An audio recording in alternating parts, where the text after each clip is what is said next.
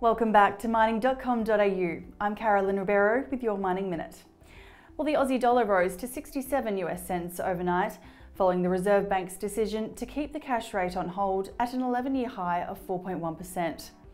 According to the RBA, inflation in Australia has passed its peak, but is still too high, so it's likely we'll see further monetary policy tightening. To commodities, China has said it will control exports of gallium and germanium products. Exporters will need to seek permission to ship these products, which are widely used in the semiconductor, telecommunications and electric vehicle industries.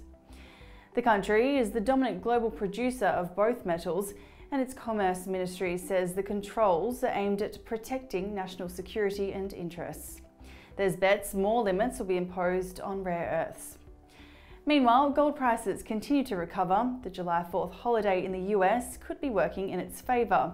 When trading resumes though, the market will be looking to the Fed's June policy meeting minutes due this week.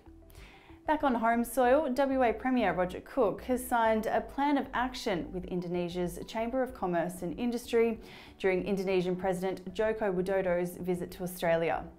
The agreement is expected to strengthen economic ties, trade and supply chain opportunities between WA and Indonesia.